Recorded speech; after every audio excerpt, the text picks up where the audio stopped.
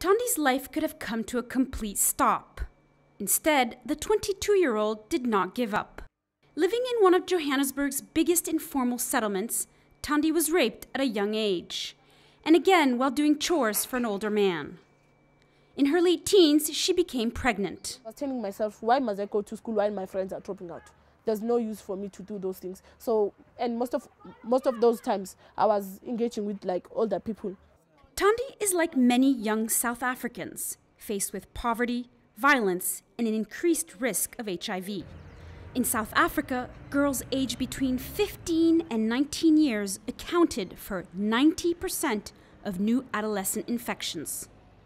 Young women are facing a triple threat: high risk of HIV infection, low rates of HIV testing, and difficulty accessing and staying on treatment.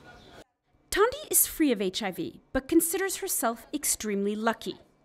Unmotivated by her job, she joined Love Life 2 years ago.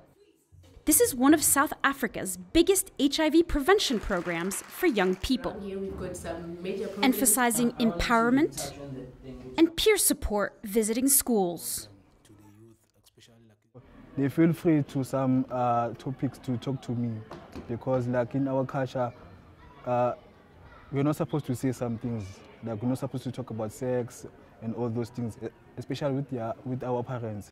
UNAIDS says we must stop failing young women and do more to protect them. We need to take a life cycle approach that children should be born free of HIV, and we should keep them free, so they should stay free and also AIDS free.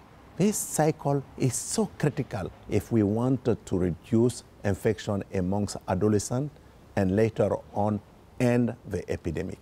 Tandi stuck to her studies and loves mentoring. For me, staying in school was a big opportunity for me, because I've realized that as a young woman, you don't have to give up in life. You have to believe in yourself. You have to have that faith that I am someone else, I'm a human being. I will tell the girls out there that in order for you to go forward, talk to people, because talking it really helps a lot. She has lofty goals for herself, especially helping others stay free from HIV.